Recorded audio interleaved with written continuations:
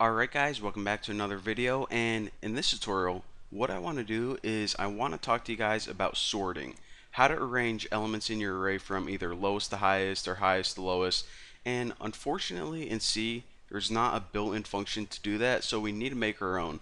And there are many different techniques that you can use to sort things. I'm just going to be showing you guys a really simple example. It's called a bubble sort. So we're going to be creating a random array or excuse me, an array of random numbers. We'll say like 10 numbers or something, and then we'll sort it so the lowest or the smallest numbers are at the top, and it goes from small to big or low to high, whatever you want to call it. So let's go ahead and get started. I just put int I, temp, and swap. So basically we're going to start with three integer variables. This I, of course, is just a counting variable whenever we use our loop. This temp, whenever we switch one number with another number, if we just try to switch it all in one shebang, then one of the numbers is going to get overwritten. So that's why we need this temp variable. It's temporarily going to store a number, and this swapped is either going to be 0 or 1, and it just keeps track of when basically when we're done sorting our list. You guys are going to see later on. So now, just to keep things simple, I'll put how many. I'm going to set this equal to 10, but basically this is the variable to say how many elements are going to be in your array. I'm just going to have 10 numbers in it, so of course 10. And I'll say that I'm a coach of a hockey team again, since I love hockey, and I'm arranging my players' goals from lowest to highest, see who's the best player. So how many. So I have an array named goals, and of course it's going to have 10 different players in it. Simple enough so far. So the first thing I want to do is actually create that array, which is going to be just random numbers. So create. Actually, I won't even add comments. I'll add comments whenever I post a source code on my forum, but for now I'll just wow, do not want to do that. My voice can be the comments. So for I equals 0, and then we'll put I is less than how many, and of course I plus plus. So this array is going to loop 10 times, and for each loop all we're going to do is take that element and fill it with a random number, and we already learned how to generate a random number. So put rand modulus. We'll say that this is going to be from like 0 to 25. No one's going to score more than 25 goals, so do that plus 1. And of course, whenever you do this in real life, you're going to have like the data from a database or a separate file, or you can even enter it manually. But right now, what I have is just an array of 10 different numbers, 0 to 25. So next thing I want to do is just make a quick bit of code just to print out the array. So print, I'll just put original list, new line, and we can actually use this loop again. So of course the print something out, printf %d, which is going to be the element that we're on. And I messed up my freaking code again, ticking me off. And goals.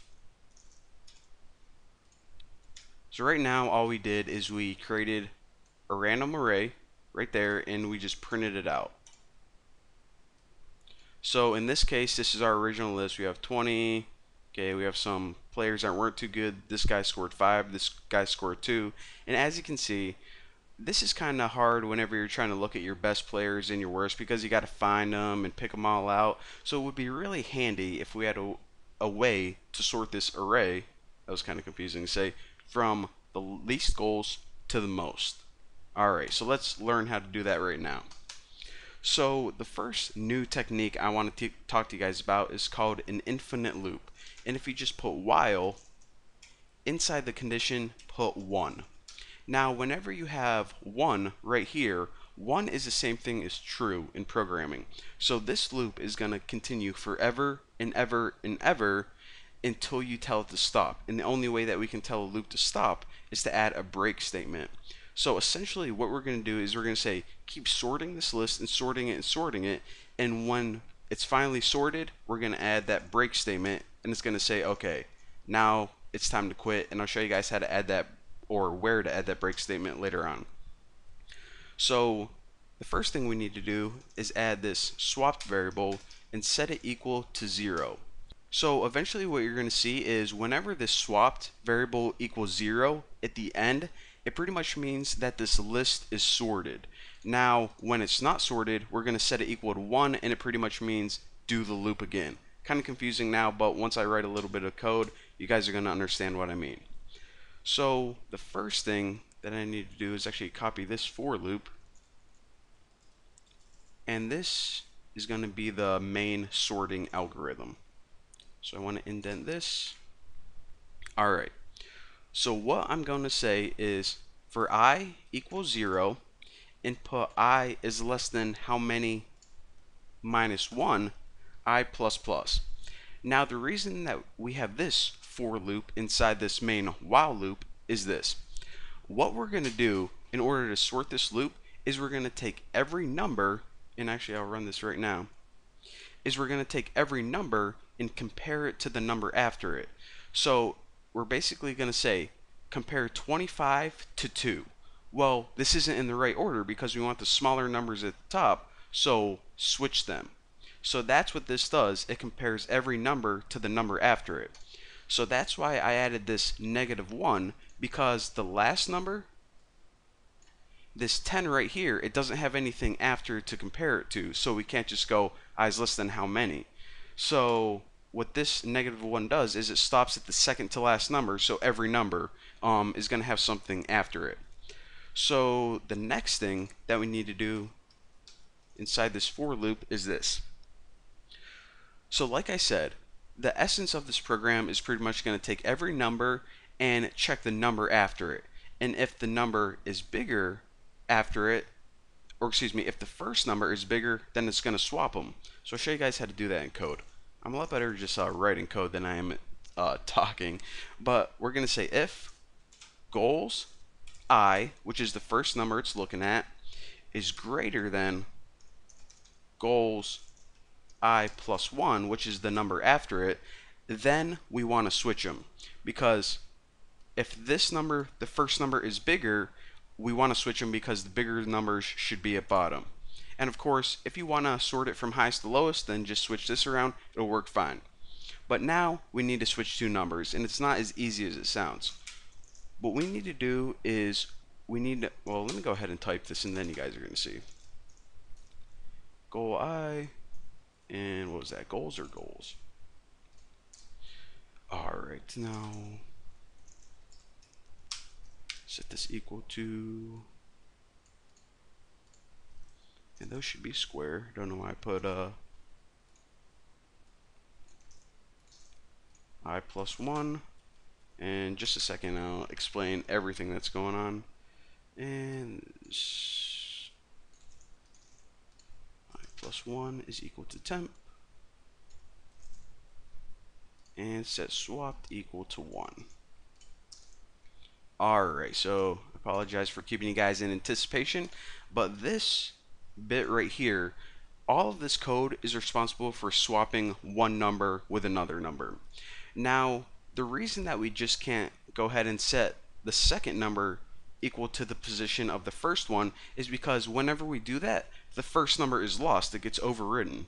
So what we need to do is we need to take that first number and store it in some temporary variable, temporary in, cyberspace. So then we can take that second number in the list and replace it with the first one, and then this original one, which was the first one, put it in the second spot. And whenever we do that, we say, okay, we swapped a number right here, swapped is equal to 1. Now the reason that we have this line of code is whenever we say we did swap a number, it must mean that the list is not in order yet, so it needs to do it again. So you see how your for loop is right here? Right outside this for loop, we need to add one more condition, and that's if swapped is equal to 0, then that's when we need to add that break statement. So this is pretty much complete. The only other thing that we need to do, or we don't even need to do this, but we probably should, is look at the sorted list And do we need to add any more? Yeah, let's go ahead and just add this. A new line, clean things up, and check it out. So this was the original list, 24, 10, 12, 8. Obviously not in order. And at the end, we get a nice sorted list. Small numbers at the top, big numbers at the bottom. Boom, check it out. And let me guys talk you through this code one last time. So up here, you know what's going on. We just created a random array of 10 elements, numbers 0 to 25. We printed it out right here. So this was the original list. Now, what this hunk of code does right here is the main meat of this tutorial. This variable just checks, is the list sorted or not? So I probably should have called this sorted, but swapped works just as well.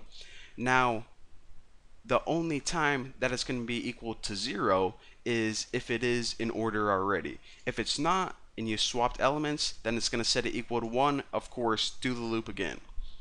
Now, of course, we had a for loop in here, which was pretty much the brains behind everything, that took every single number and compared it to the number after it.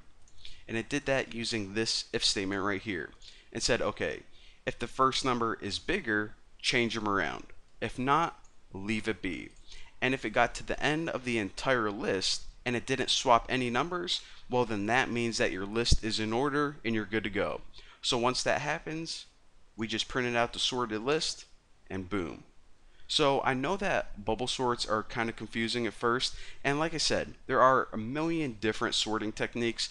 Not like there isn't one that's the best, but this is probably the easiest one to understand, even though it seems kind of confusing at first.